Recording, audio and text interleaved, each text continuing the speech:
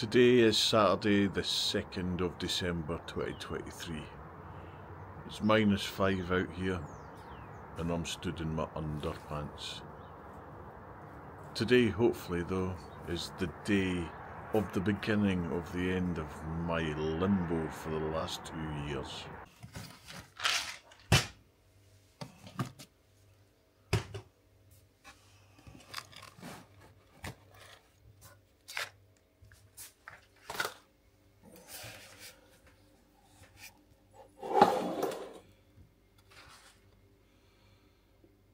For 2 years every day I've been taking 2 of these Sotalol.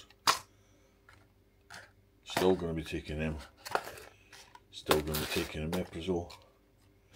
But hopefully after Tuesday I won't have to take these anymore. These are my beta blocker heart control tablets. And I'm about to take my last one. And then I'm going in for my second ablation operation on Tuesday, and fingers crossed I won't ever need to take them again.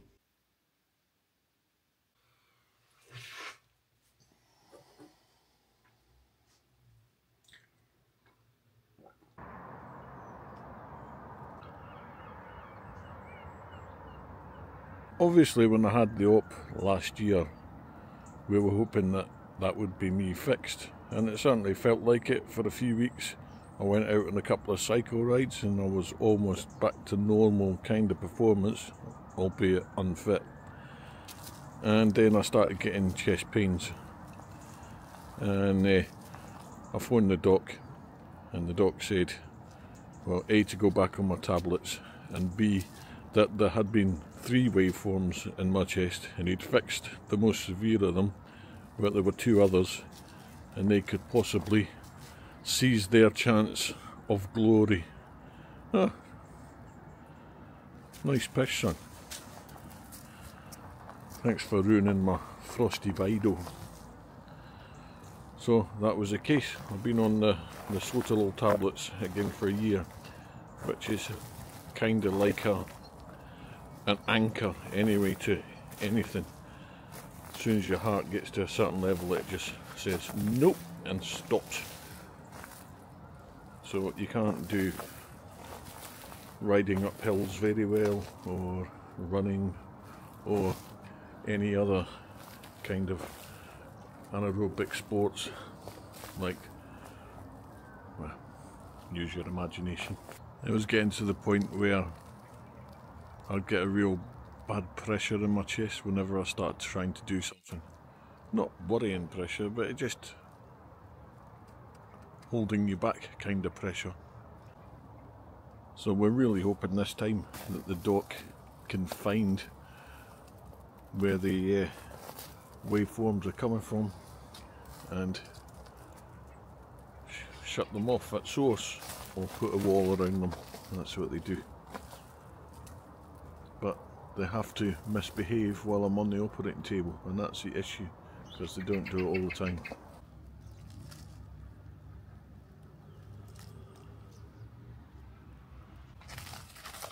So your heart has 4 chambers. Deoxygenated blood comes into your atrium here, then goes into your ventricle. Your ventricle pushes it out to your lungs where it gets oxygenated. Then it comes into your left atrium, gets pushed into your left ventricle, and that goes out to your body all oxygenated and keeps you alive.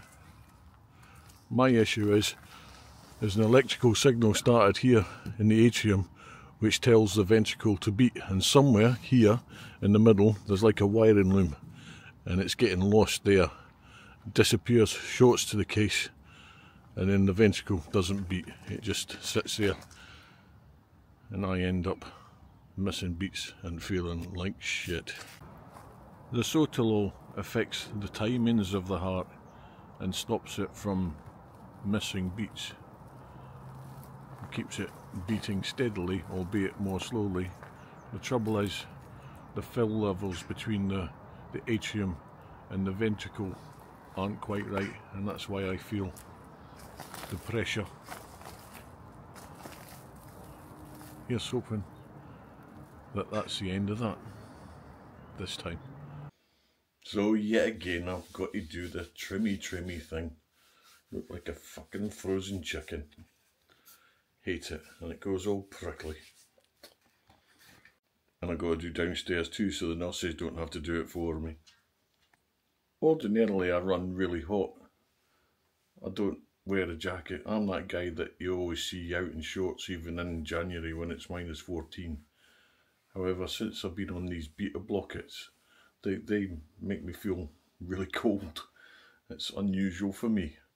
But since I've been coming off them again, I'm starting to heat up again. And it's messing me up, messing my body up. I feel a little bit weird. In the summer at festivals, the beta blockers have been quite good. When it's 36 to 38 degrees like at Download or Bloodstock last year, then I haven't cooked and died in the heat like I would have in a normal time. So I'm hoping next year the festivals aren't as hot as they were for the last couple of years. But I don't want rain. Since Saturday, the weather has remained pretty much below freezing the whole time, and just now it's heated up to a whole 0.8 degrees, but it keeps hailing and the roads are covered in hailstones at the moment. So I'm kind of bricking myself that we won't get there in the morning. We're going to have to leave at 6 o'clock in the morning. I've got to be in Aberdeen Royal Infirmary for 8 o'clock. So that's a 2-hour journey. Normally takes about 90 minutes. And hoping we actually get there. Otherwise, all this is in vain. And that can't happen.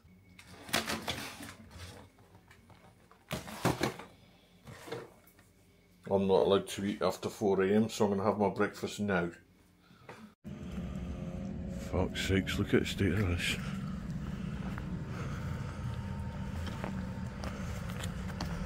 Six o'clock in the morning, it's like a fucking ice rink.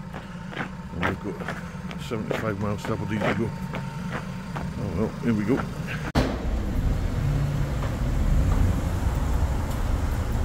Okay.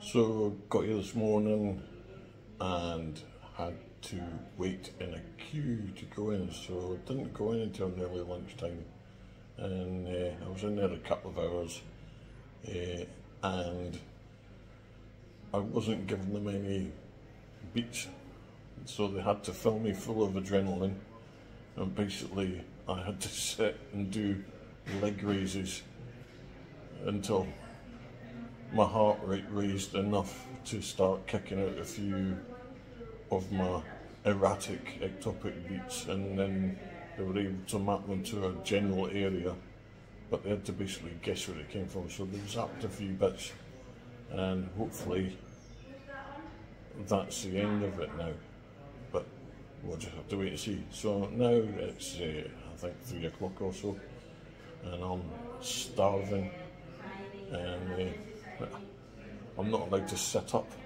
I'll get told off if they see me raising my arm with this phone. I've got my femoral arteries, I've got bandages on them at the moment, and if I sit up they might rupture and I'll bleed out, so I suppose I better pay attention to that. I'm here until after 6, because they won't let me go before then, just to make sure my wounds are okay. I've got to do a lap of the ward without them opening up. But that means I get to stay for tea. And we're having haggis cottage pie with neeps and ties. And also some coconut and raspberry sponge cake and custard. Just like school dinners. 4 PM breakfast, yay! Forgot to film it, but it was nice. Haggis, cottage pie, neeps, tatties, steamed sponge and custard. Yum. Don't.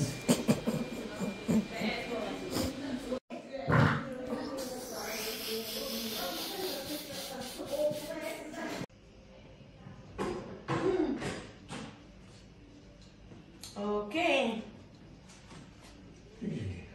Good. Are you taking his... Show off. Already, I'm home, I'm alive, I had my op. When we first got to Aberdeen yesterday, there were overnight patients in the ward, and that's supposed to be a day ward. So it looked for a while like we weren't going to get done at all. But they told me I was third in the queue. Turns out I was second in the queue, the guy that went in before me. So I got in about 12, I presume. I think, can't remember. But aye, it was a bit intense at first because the poor people were having to play Tetris with beds, moving people left, right and centre. And we had to sit in a cubicle for a while, and then in the corridor, and then back into the ward. And even when I went in for my op, I didn't have a ward, a little room to get changed in. I had to get changed in the toilet and then come out in my gownie, and then get taken on a bed through to the bit where the ladies check your bits, and check my bits. They did. Found them to be unsatisfactory, so there you go. I'm a shite bollock shaver. The lovely nurse there, I had the most surreal and bizarre conversation with her while she was doing my bits, and she's a bike packer, so we made a real connection, and it was just like she wasn't shaving my nuts at all. It was like I'd met someone in the pub and we were getting on famously, kind of surreal. But then I went in, and on the table they connected me up and everything else, did all the usual things. Really cold in that ward, but I was getting done, and they were looking at my heart, and I wasn't giving them any erratic beats. My heart was behaving perfectly. It was being normal. So they pumped me full of adrenaline to start off with. Started off with 15, then it went up to 25, and then it went up to 30 milligrams of this fancy adrenaline stuff, and my heart was still behaving perfectly, just sods law.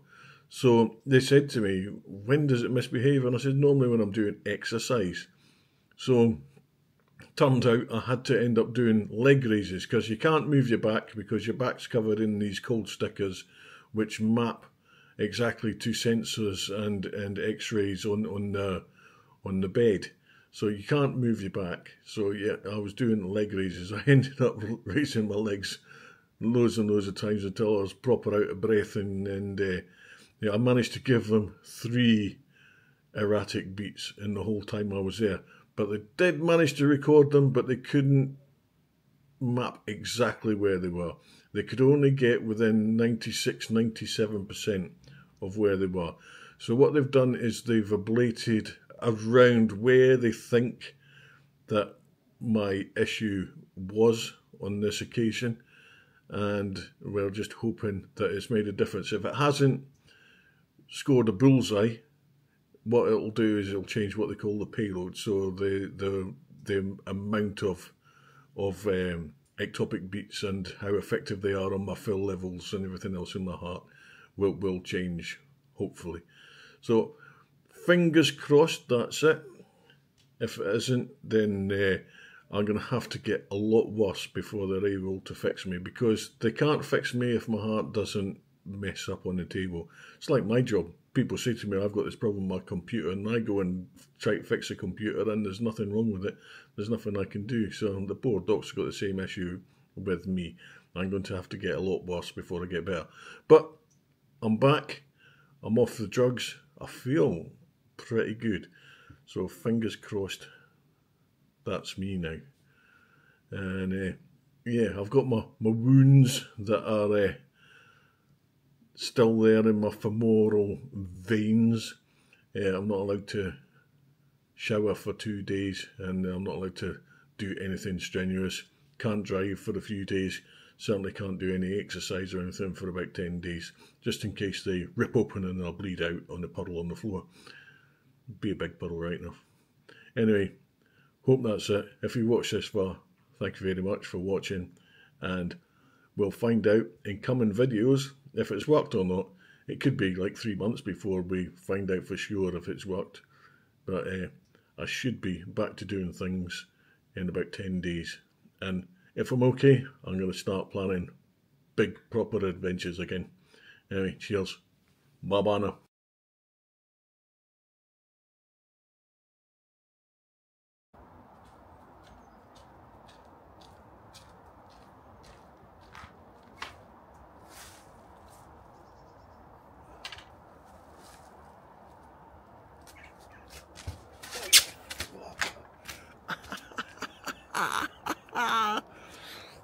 Oh, that's a cesarean.